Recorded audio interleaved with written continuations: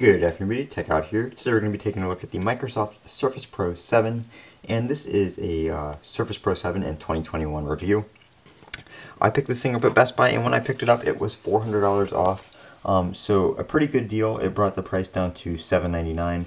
This is the i5 8GB RAM, 256 gigabytes of storage model in the matte black, which looks very, very nice. And it's been a while since I've had a Surface.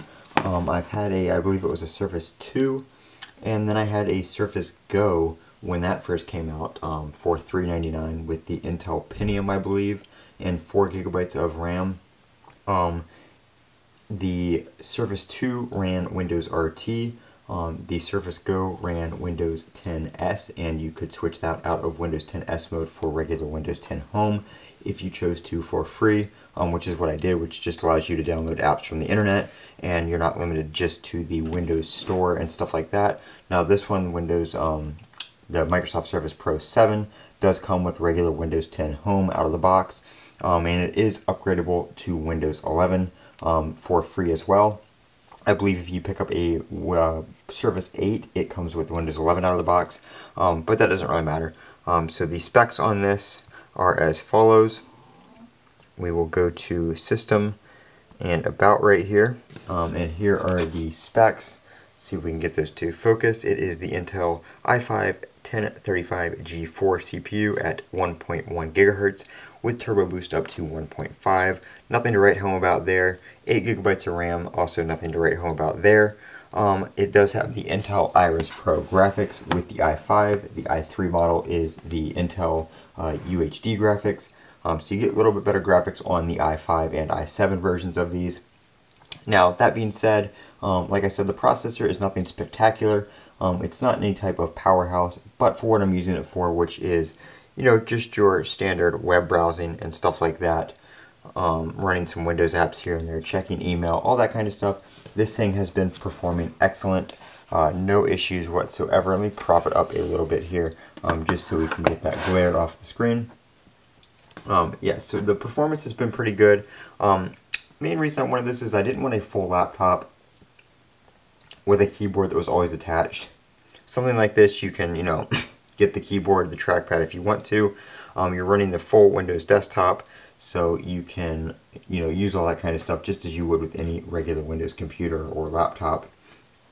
But when it comes to web browsing and stuff like that, I get the full desktop experience, no mobile apps or anything like that to have to worry about, which is very nice to have. Plus, if I want to do stuff like this, run a Windows app on the go, I can do that pretty easily, as this has enough power to run most of your day-to-day applications. I'm not using it for video editing or any kind of stuff like that. That's what I use my Mac for, so I'm not gaming on it, none of that. But I can run regular applications, no problem.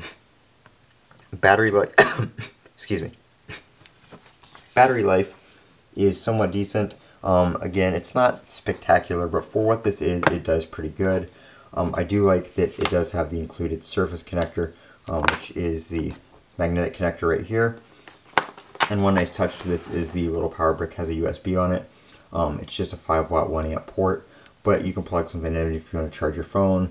If you take this on the go, you can take one charger and charge your Surface and your phone, something like overnight with it, and not have to carry a bunch of cables around. So that is a nice feature to have. I don't know about this one, but I do believe that some of these do allow you to use this USB port as a USB port when it's connected to the Surface to do data transfer. I know it doesn't work for all of them, but I believe it does work for some of them. Correct me if I'm wrong with that down in the comments, but I think I saw that on the Microsoft website. There were adapters that supported that, but I'm not too sure which ones they were. So if you can pick this up on the cheap, I definitely recommend it. I don't think it's worth it to spend, $1,200 on a Surface 8. This one did come out in 2019, so it's a couple years old by this point, but still a great, great device, and I do enjoy using it. We also do have micro SD storage on the side here that is under the kickstand, so you can expand your storage if you so choose, or use that as a micro SD card reader. So that is the Surface Pro 7. It does have Windows Hello up here with the camera, which works pretty well. Haven't had any issues with it. We do have the back camera as well. I haven't really tried that out. but they are there if you need them, especially with all this work from home stuff going on. A great device for video conferencing and stuff like that. So that's the Surface Pro 7. This has been Techout. Don't forget to comment, rate, and subscribe, and as always, have a great day.